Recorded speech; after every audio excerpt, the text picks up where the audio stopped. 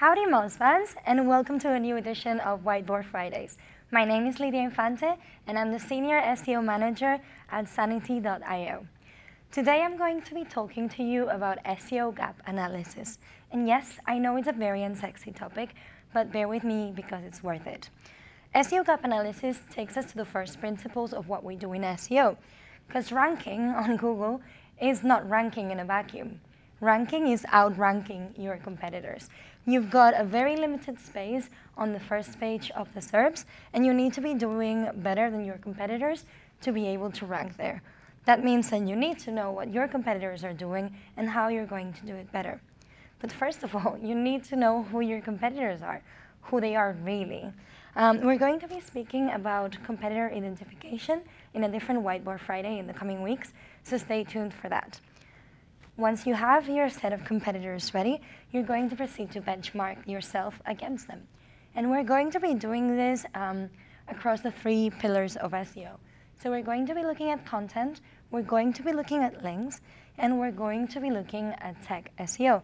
We're going to look at how our competitors perform for each of those and how we compare. So when it comes to content, the very first thing that we want to look at is at the estimated traffic by type that our competitors and we have. So when I'm talking about traffic by type, what I mean is like, are they getting branded traffic versus unbranded traffic? Product traffic, editorial traffic, it's going to be very different depending on the vertical that you're in, so adapt it to make it yours. We're also going to be looking at the number of editorial URLs that they have and how much traffic these editorial URLs are getting each on average. And lastly, we're going to be looking at the number of keywords that they're ranking for. We're not going to be looking at all of the keywords. We're going to be aiming for the range of 1 to 30. Again, you can make this yours, you know your market better, and you know what's relevant, but that should narrow the entire pool to stuff that's a little more relevant to your competitors. Then we're going to be looking at links. We're going to begin with the link gap analysis. That is, we're going to look at how many links your competitors have and how many referring domains are pointing to your competitors. Then we're going to use this to measure link growth. We're going to look at how many links your competitors had 6 months ago or 12 months ago if your market is a little slower, and we're going to get a percentage of growth out of that. That's going to indicate to you whether your market, your search market, is very aggressive with link building and you need to make an effort to keep up, or it's a little bit more relaxed. Then we're going to be looking at branded search. So how many people are looking for your competitors' brands versus how many people are looking for your brand. That's going to indicate the level of brand awareness that you have within your target audience in comparison to your competitors. And we're going to take it one step further, and we're going to be looking again at branded traffic. There should be a very correlated relation between branded search and branded traffic. If you're first for branded search, you should be first for branded traffic, and so on. But if there isn't, it might be an indicator that you don't have content within your site that's responding to the user's queries about your brand. So that's definitely a very quick win that you could action right now. Lastly, we're going to be looking at tech SEO.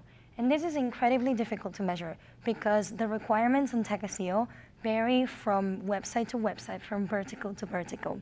I am personally in the SaaS market, so my requirements for tech SEO is essentially make it readable, and make sure that JavaScript's not blocking anything, classic crawling and rendering issues, and that's about it. But if you're in e-commerce, you're likely dealing with faceted navigation, you're dealing with filter management, and it's a little bit more demanding.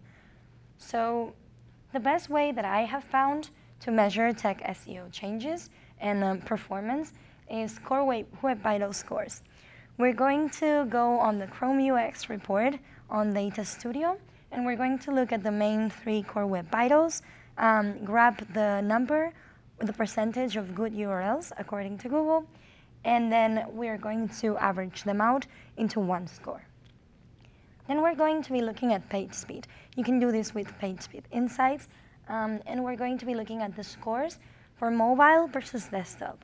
I don't average this out because I think they provide really useful information of what issues your industry is running into when it comes to mobile usability. And then lastly, we're going to do some manual checks. Take a look at the robots.txt, take a look at the sitemap, how they manage canonicalization, and that's going to inform you better on how you could outperform your competitors. And if this seems very complicated, don't worry. I have provided a free template for you so that you can make it yours. Thank you so much for watching my Whiteboard Friday.